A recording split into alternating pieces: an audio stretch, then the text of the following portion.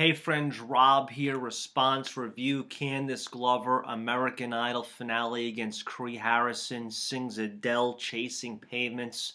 Man, Candice should easily win this. If you believe she should or could win, hit the like button. Give me your comments. Now, if it's after the fact and she already won, then we're all in because I predicted her several months ago. And I publicly said if she didn't win, I would publicly shave my head via YouTube. But my wife and kids said you wouldn't look good, Dad, you wouldn't look good bald. But in any event, friends, Candice should easily win. She probably already did win if you've seen this. And, again, give me your comments if you believe she deserved to be, the American Idol 2013 winner. Now, it's no secret God has a very special plan for Candice Glover, the same way God has a special plan for everybody under the sound of my voice. So how do I go from American Idol to God has a plan for your life? Well, I'm a minister of the gospel you desire.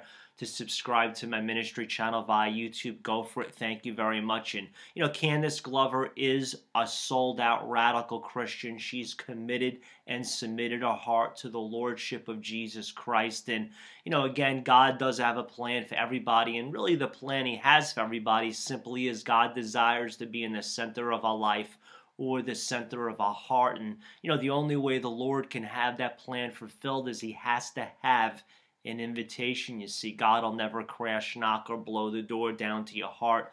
God didn't create robots. God gave us a free will so you can accept Christ out of obedience or reject him out of disobedience. But one thing, we all control the doorknob to our heart. And, once you open the door of your heart just a crack, the Lord will come in with his great grace, mercy, compassion, kindness.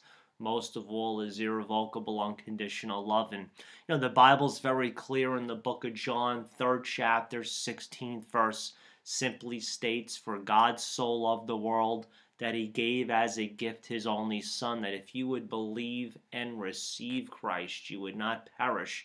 You'd have everlasting and eternal life." And, who here under the sound of my voice doesn't want to live eternally with God in heaven? You don't want to live separated from God in hell, do you? I mean, if you have the answer to that question, you're crazy, man. But, again, if you desire, you want to accept Christ into your heart, and you want to recite a simple prayer after me, say, "Jesus, thank you for dying on the cross for my sins.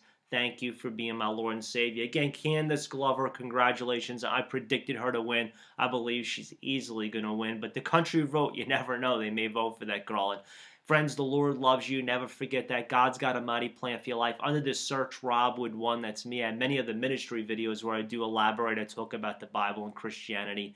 Be blessed. The Lord loves you.